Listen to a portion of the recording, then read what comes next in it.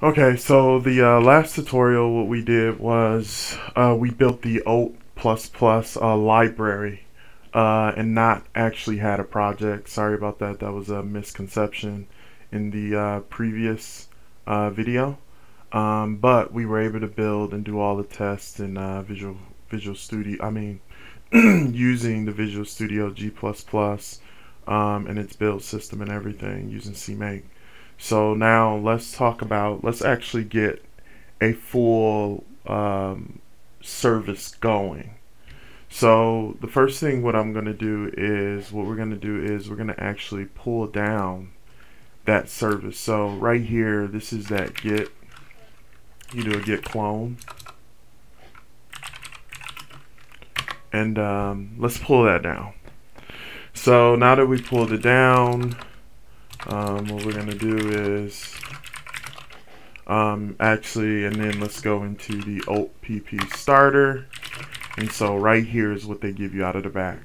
Now what's really important is the utility piece right here, because if you don't have the Oatpp in here, then what you're going to have to do is you're going to have to pull the Oatpp down and you're going to have to compile it again.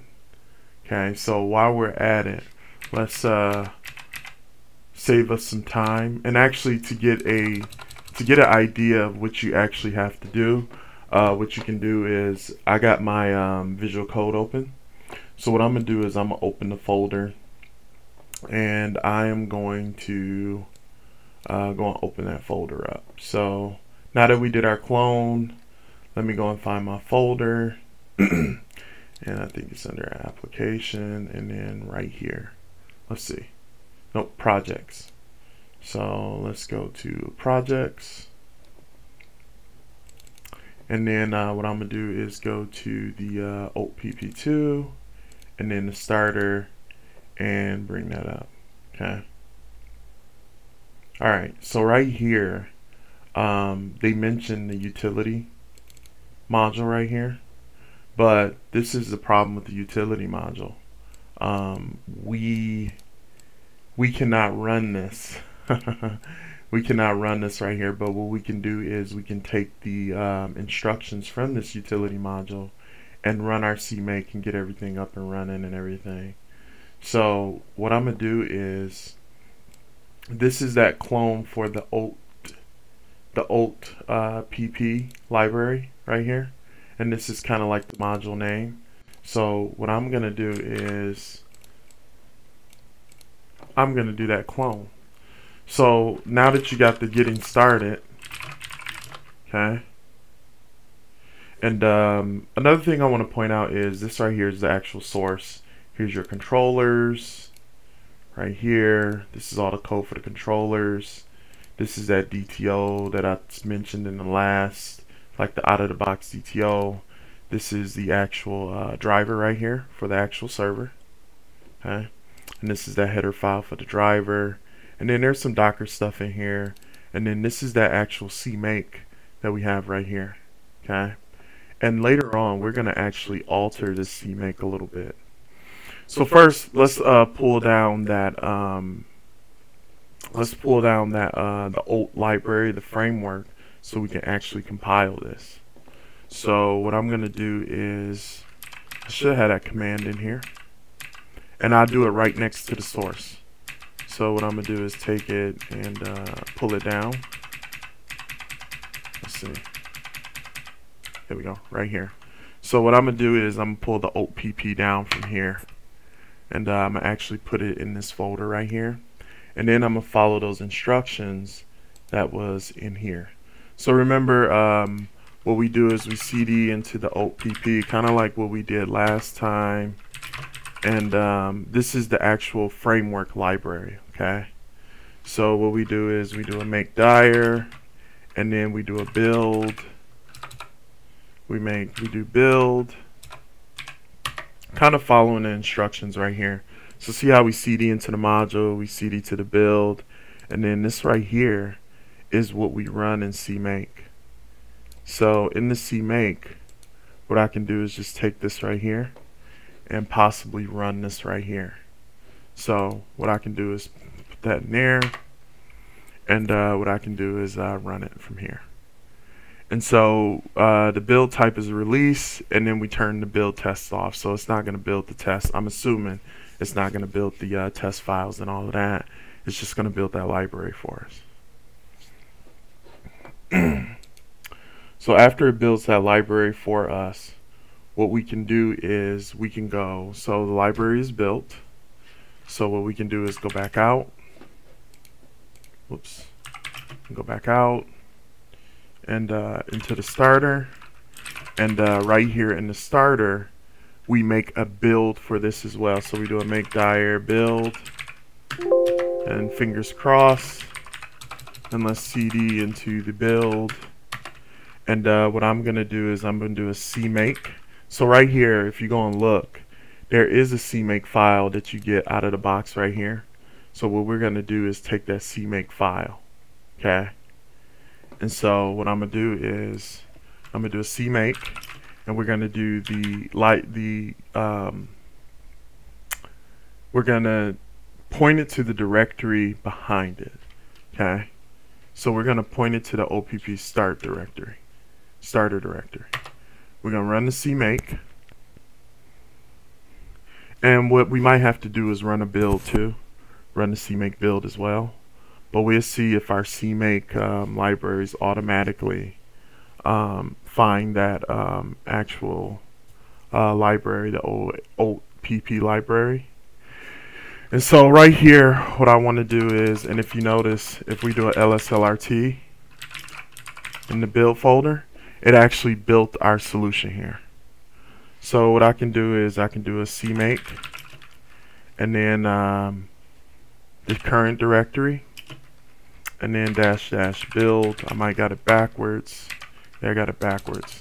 cmake -- build, and we're gonna run it from here. And let's see what it does for us. So see, it's picking up our controller file and everything, but let's see if it pick up the Oatpp library as well.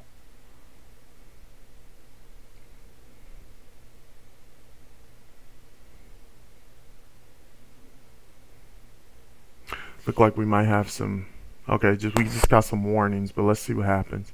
And the warnings could be because I'm using the other Visual Studio. I'm not using 2017. So let's just see if that actually matters or not. So see how it says that Oatpp library is not found at all. So what I might have to do is go into the cmake right here, and I might have to include that in there. So what I can do is this library right here. So when it asks for it includes in the library, actually it'll be, hold on. Okay. So what I might have to do is I'm gonna have to make it where it can find that Oatpp lib. So maybe I can do this. Let's go backwards, and let's go to the Oat right here. And now that we did the build, what we can do is go into this build, and we can possibly do a target as the install. So if I go back to here, so I did the release, and I might can do target install or something like that. So let's do this. Let's go here, and let's do the cmake. Let's see what was my target last time. What did I do to install that target? Okay, so like right here. So see how we got the target install? I got this backwards right here.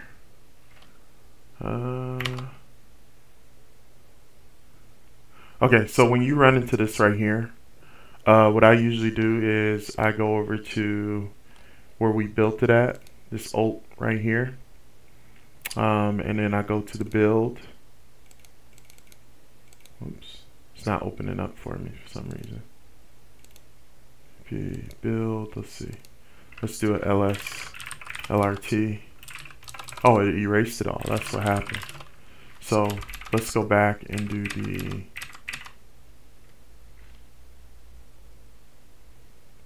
And what I'm gonna do right here is we'll do the CMake. Okay.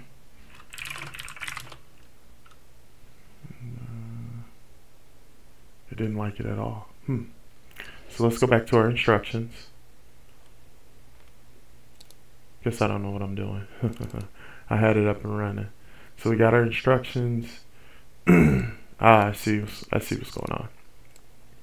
So right here, this is what we have to do. Let's rerun this right here.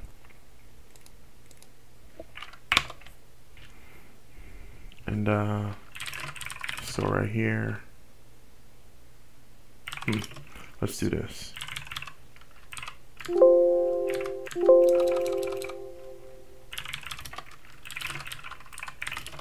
And so we have our CMake files right here.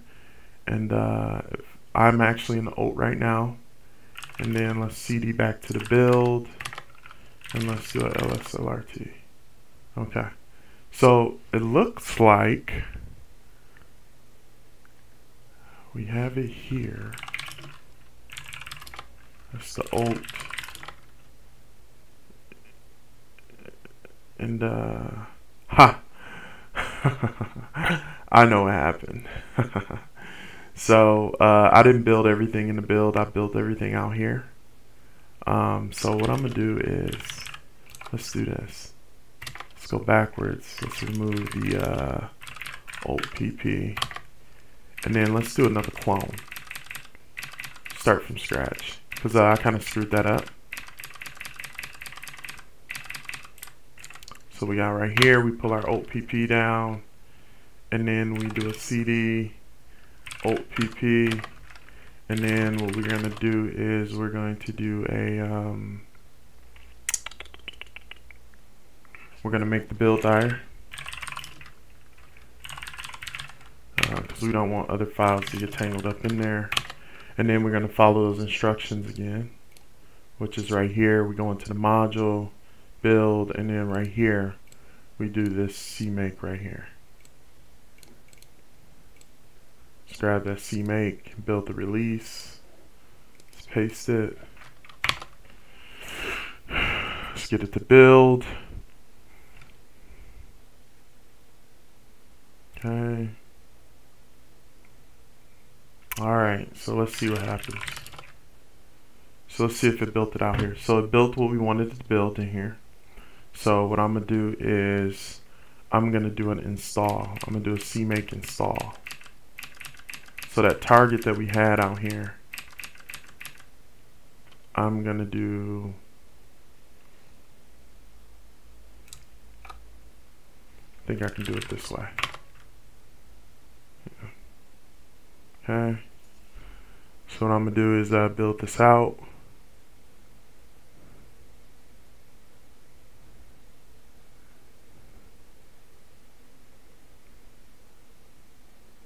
And this part right here is not really in the instructions. I kind of had to figure it out a little bit, I think. I had to play around with it and figure it out in the previous, when I did a lot of the trial testing to learn how everything works and stuff like that. If you notice, it's a bit slow because we want to do that whole install. So hopefully after this, we can actually run our project.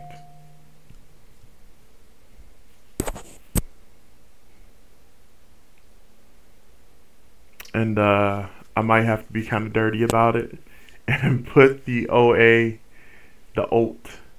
lib or something like that, or whatever it produces, and put it into the source file, which I don't want to do that, the source folder. So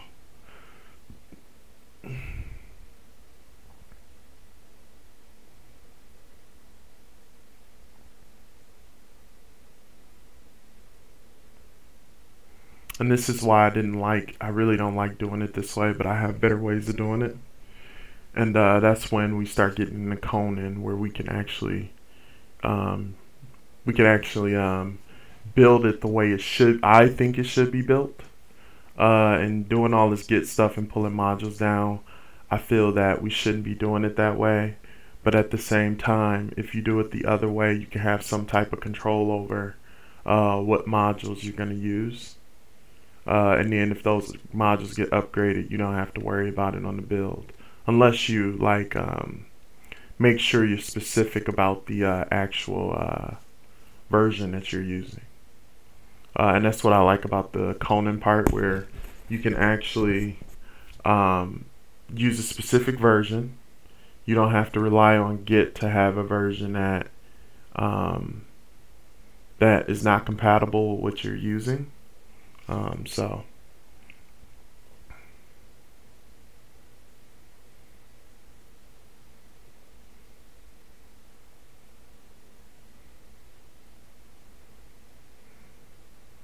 okay, let's see.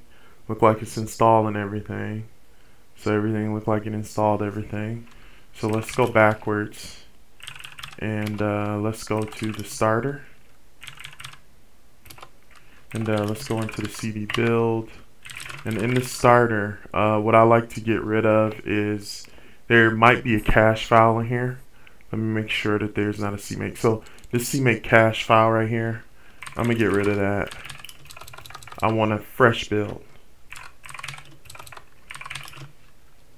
I ran into that a lot, where I'm thinking I'm building new things, but I'm not.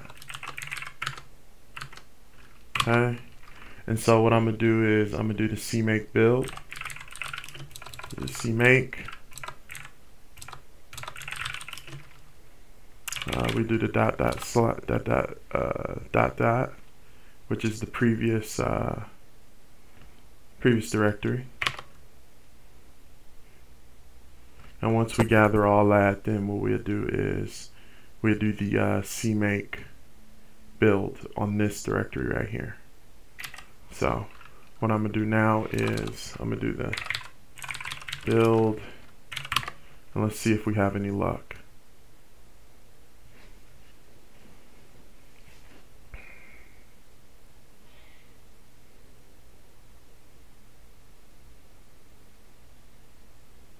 Okay, look at that.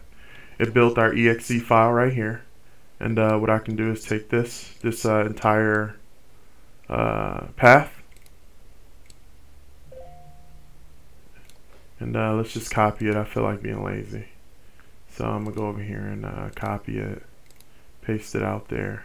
Oh, I guess it didn't like it. Let's see. Let me try one more time. Matter of fact, I'll just go debug. So if you go CD, if you CD into the debug, and if you CD into, actually, so here are the debug right here. So you have the test exe, and then the exe that we want is right here. I don't like how dirty I had to be to actually actually get it running. But now we have our server up and running, and right here is our hello world. Okay. I don't have the extension on this because I'm in incognito mode. I'm usually the extension to make it look kind of pretty. So now let's go and look at some of the structure right here. So if you go through here, you can actually see the structure and how what we'll have to do to add new libraries and stuff like that. One thing I'm not too happy about is the fact that what we had to do a build like that, and we shouldn't have to do that, and I shouldn't have to guess everything I have to do. So if I didn't know CMake and all of that, then I wouldn't have been able to figure that out. So we got everything up and running. We got the hello world running. We talked about our structure and everything, and that's it.